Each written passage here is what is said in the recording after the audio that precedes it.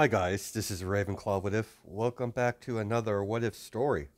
Now this is What If Deku had an ice quirk called Jack Frost. I think it's 16. Giving you a little update on a new series that I mentioned yesterday. What if Deku What if Deku is a dark hero? That's the name of the series. Go down join my Discord. The link to it would be down in the description down below. There is a on my Discord on the server name Storyboard for Dark Link Deku. You'll be able to interact with me because I'll be making the story on there through Discord. You guys could give out your suggestion for the what if, as long as it works well with Zelda lore and with the story. I'll implement it in the what if it makes sense, and if it's a awesome idea that I need it for the what if. I already have a quirk set out for him.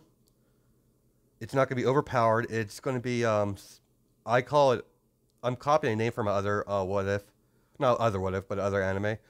But I'm just adding a different word to it. It's basically it's the quirk name is called Shadow Blade Work.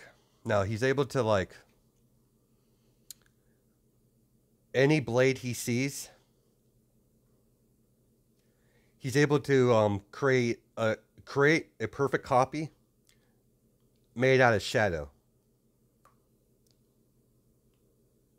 And he just has to look at the blade, the weapon, once, and he can perfectly copy it.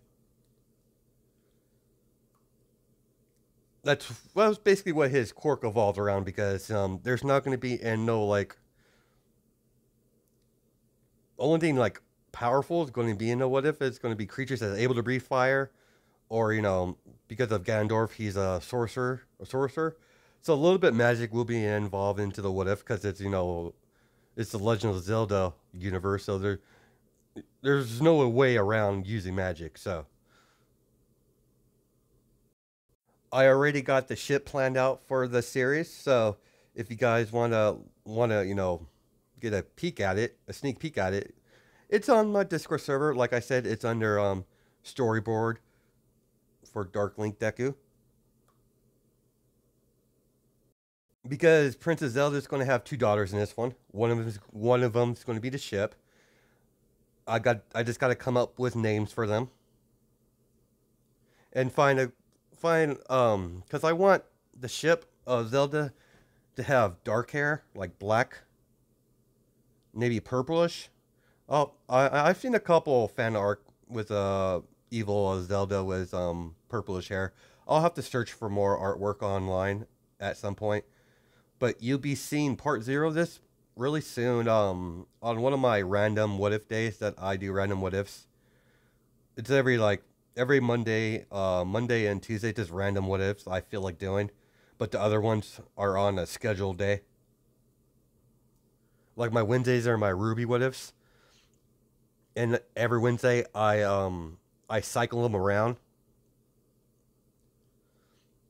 And on my days I work every Thursday through Sunday, I work on my two main what ifs. For right now, it's we're about to get into Ice Deku and Dragonborn, not Dragonborn, Dragonkin. But let's get into the what if, because I wasted enough time already.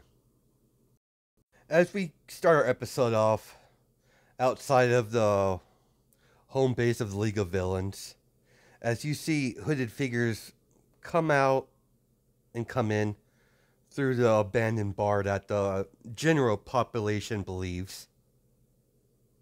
As you see Kirigiri cleaning some glass from the bar. As you see Diablo drinking some beer, as he sets it down. It's time, Kirigiri. As they open the portal, as they walk through it, as they step outside of a warehouse, as they see a bunch of sorry, as this is the rally point for like-minded individuals like themselves. As Diablo looks at, goes over to Kirigiri. Is this all of them? Let's wait a couple more minutes, sir. Fine, but I don't want to miss it. It's a very important day today. Yes. Yes, sir.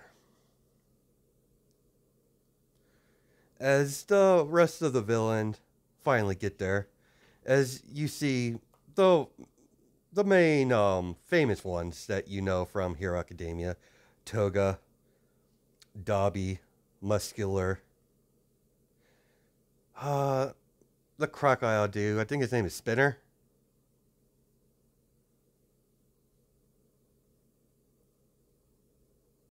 I forget that one guy's name was Bladed Teeth. I just don't remember his name. I had it like Moonfish. There we go. As we have Moonfish there. And you got that one kid with the gun and the gas, poison gas stuff. That poison gas quirk or whatever. He's there. As everyone that was in the fourth arc are here early because of Diablo wants to get things going. He doesn't like to waste time. He's a lot more punctual. He takes this a lot more serious than Shigaraki would. So he decided to gather reinforcements early. Welcome, ladies and gentlemen, to the League of Villains Recruitment Center. I am the leader of the League of Villains, Dobby. No, sorry, not Dobby. Wrong person. Diablo. And this is my second in command, Kirigiri. As one of them screams, "Why would we join you, freak?" As a lot of them are screaming, agreeing with the guy. Why you should join me? That's an interesting question. And I have an answer for you. Whoever you are. It's simple. We're here to kill All Might. As everyone's quiet, that's not my main goal. He's just a piece on the board that needs to be taken out. He's been on stage far too long. But All Might's farewell performance will be glorious. Now let's get down to task. Ball task. There's a lot of you. So I'm going to have to make some cuts. Cuts in the recruitment center. Kirigiri, will you do the honors? Except for those lots. Those, as he tells Kirigiri, as he whispers it near his whatever he has, of the ones he want to not have, the ones that he doesn't want to hurt. As several portals come forming around their necks, as all Dobby and Toga, the rest of them are freaking out as they all close, as all the people that Diablo don't want become beheaded, as they all flop on the floor all at the same time. You see, the Hero Society is no longer works nowadays. It needs to be removed. As Toga said, but what about that, what was it, Hero Suppressed Task Force? I believe that's what you called it, Dobby? Yes, Toga's right. What about the Hero Suppressed Task Force? They've been more active recently. Yes, good old task force. Don't worry. I have plans for them. Imagine that organization in a in my power to do what I want. But that's for future plans. Kirigiri, as he opens the portal, it's your choice if you want to follow me. If you want to, actually do something, then follow. If you want to stay down in the dumps like sewer rats, that's up to you. As all of them come flowing in, as they all in the they go as they all been transported to the bar, as Diablo goes strictly for the remote for the TV as he turns it on, as he clicks onto the sports festival. Good, I didn't miss anything. As Dobby's, why, sir, why are you so interested in the sports festival? Scouting their performance, Dobby. Believe that's what you're called. I believe that what that crazy blonde said, at least. Yes, my name's Dobby. I'll follow you, but Endeavor's mine. Ah, so you have believe he's a second rank hero? Yeah, you could have him. I don't really care. I'm more interested in the Hero Suppressed Task Force brat. Izuku Midoriya. The stage I have planned for him, the performance, will be one of a lifetime. I could guarantee you that. As he gets a sadistic smile.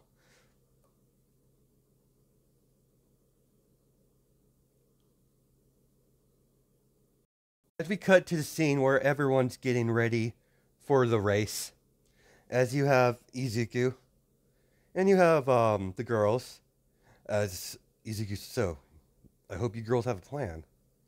As they smile, they're like, yes, Izuku, we got a plan indeed. That's interesting. Good luck, you two. Good luck, Izuku. As soon as they announce the race, the gates open as Izuku rushes forwards in a full cowling as Momo jumps on Shota's back as she she goes forward, blasting the entrance with ice, leaving everyone behind. But as he sees a couple of the three-pointers, as he jumps on top of one of them, as he touches it, as it frees instantly, as he kicks it, as he does that combination with a few other three-pointers, while moving forward, not slowing down whatsoever, except for the moment where he has to stop to, touch it, but that's more of a couple seconds for each robot he destroys. As you have Shota and Momo, as Shota taking out with ice one of her free hands, as Momo is throwing, I don't know what she would throw, something interesting. Let's see. As they move past the robots, Momo throws small grade grenades, blowing up the robots. As that's how they've been. That's pretty much what they're doing.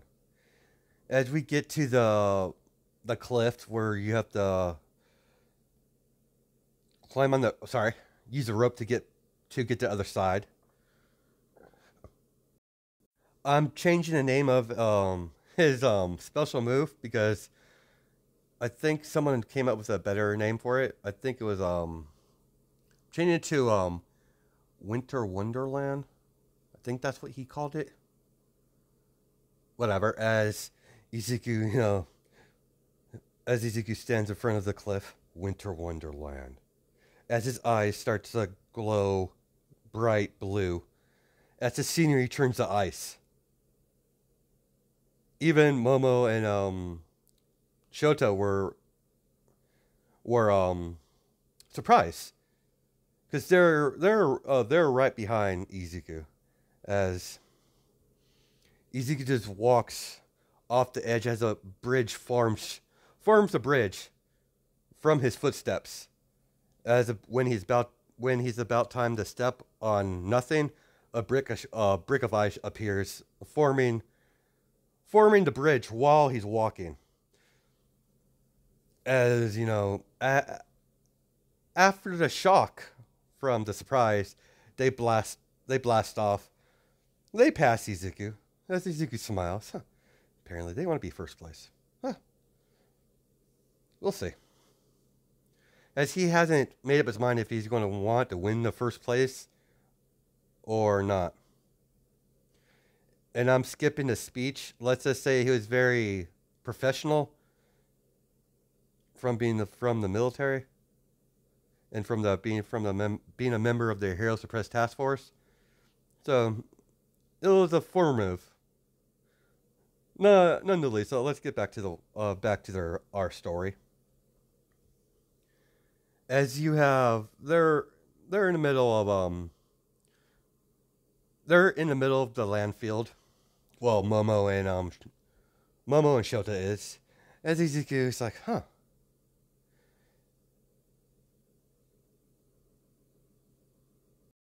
Cut back to a couple of students trying to cross the bridge. As Izuku feels someone on his bridge, as he deactivates the quirk, as the land goes back to a natural color, as the bridge disappears, as a couple students fall from the cliff, as you know they're out of the race because there's no getting back from that. A couple heroes had to rescue them. As Izuku gives a devilish smile, as them at the announce table they were saying that was kind of dirty. I might have to disagree with you, percent Mike. Young Midori over there plays smart. That's the way to do it. Divide and conquer. I was curious why he left a bridge up there for other students to use. It was a trap. Clever, Izuku, clever. You seem to know young Midoriya. Well, yeah, he's my nephew. My last name is Midoriya, by the way. As you know, they have a little dialogue between each other as we get back to the race, or back to the landmines.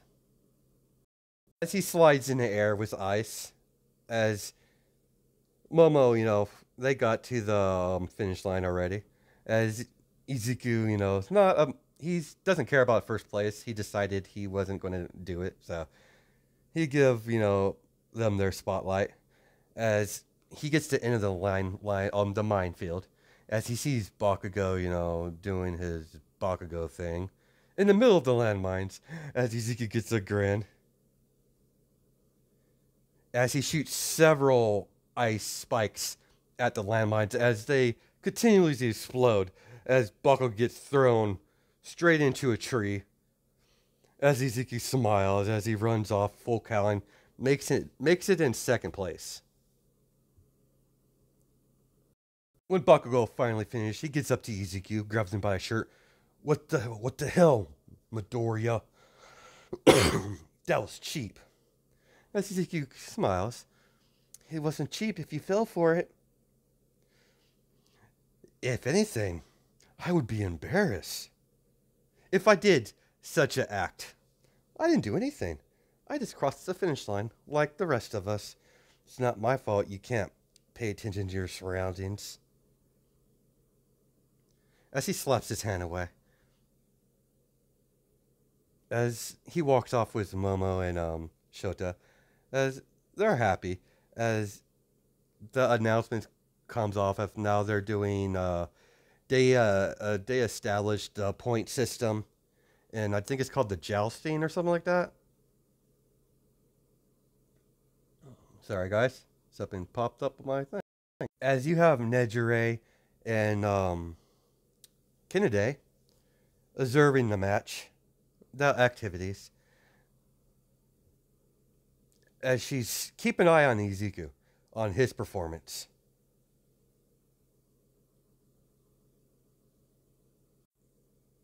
She had she had some downtime to spend to watch the sports festival, and she doesn't want to miss her little brother's performance. As she's been quite impressed what she's seen so far, especially with that ice bridge he did. As she's shocked that he's capable of doing something, something that advanced with his bracelet still on. So she's keeping an eye on him.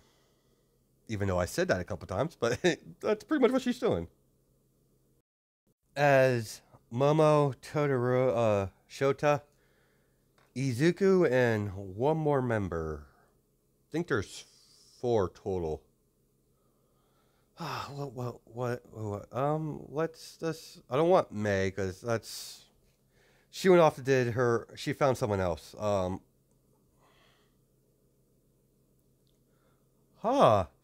Shinzo.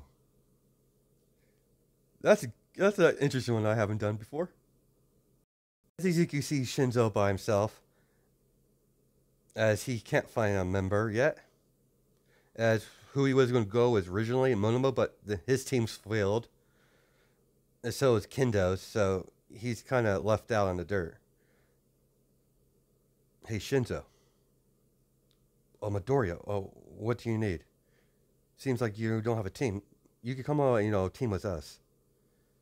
It should be fun. You'll definitely, get past the next stage. If you're, hang with us for a little bit. It's like, sure, why not? As they go off, they form a team as the event progress. As with Izuku the horse. Was there 3 or 4? Oh, I'm just saying there was 4, I guess, or whatever. Wait, it was in canon it was Oraka. Yeah, there was 4. So I'm not misthinking it or mispronouncing how many members there was 4. So outside of Izuku's extremely deadly eyes and Shota's eyes, and I don't know if I told you guys that she's used fire in this. I think she did. So yeah, she used a little bit of fire. She's still a little bit uncomfortable using it, but over the time with Izuku got her to use fire, so. And not including, Momo throwing random shit at everyone, so. With her creation quirk, then you have Monoma, that if they talk, not sorry, Monoma, but you have Shinzo, that when they talk, body jacked, so. Yeah, so they work really well. As the event ends, as they spin the wheel, as it goes to the 1v1 matches. As we cut to a scene where Nezu is been watching the fight, or is going to watch the fights. As she goes over to Nezu. Miss Midoriya, or young Midoriya. What can I do for you, dear? Yes, if my brother wins this event, like I know he's going to, I want to fight him after the final bout. Make it happen, Nezu. I want to see how much he's grown. Interesting, Miss Midoriya. Very well. If your brother indeed gets first place, like you say, I will allow it. Thank you, Nezu. As she walks off with Nejire. Come on, Nejire. Let's get a better seat. Come on, Kennedy. Stop pulling me around. Well, if you would move fast enough, then I wouldn't have to pull you. Now would I? And she's like, you're such a slave driver. Yeah. I hear every before Nedre. Come on. They're a pretty good friend, so. Kennedy's pushy. And she wants something, she'll go and get it. So that's how her personality set is a little bit, so. And she's extremely overprotective over her brother. Ever since he got framed and got his name cleared, she's got a little bit more worse. But there's not much she could do about it because Izuku's of age, so But she still does the whole overprotective sister thing, even though Izuku's a adult. He's like 18, 19, so. As we cut to the locker room, as Izuku's getting ready, as he's getting dressed, as he walks out of the locker room of the little area they're in, as he walks down the hall, as Endeavor stops him. Good, you're here. I caught you before the tournament, the one-on-one begins. I've been quite impressed with your performance so far. But I want you to go all out against my daughter. Even though you have a romantic relationship with her, I don't want you to hold back because of your feelings for her.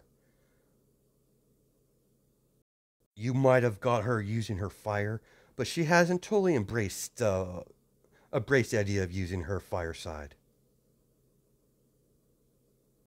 No worries there, Endeavor, sir.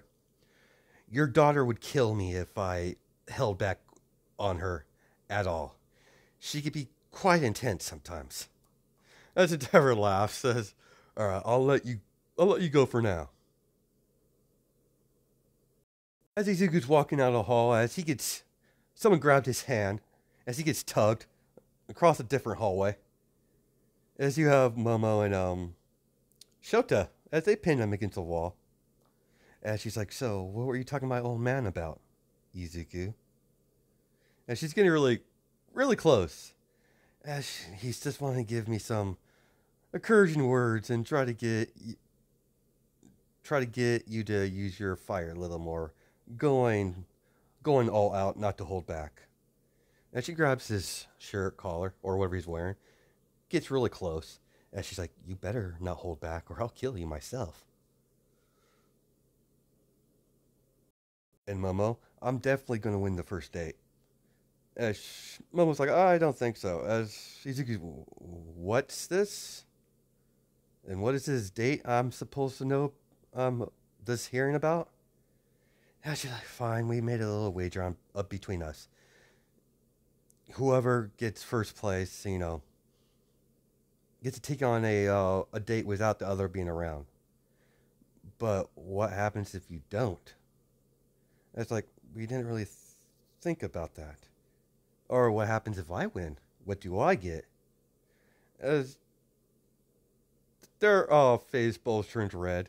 As whatever you want. As Izuki smiles. "Well, we won't know until I win. Good luck to you, girls." As there was no declaration of war because Bakugo was occupied with something else, yelling at someone else. So, as we cut to the first match, it's Izuku and Shinzo. As Shinzo get in the ring, as Izuku get in the ring, as Midnight calls the fight, as she begins to fight, as Shinzo get in the fighting stance, so does Izuku.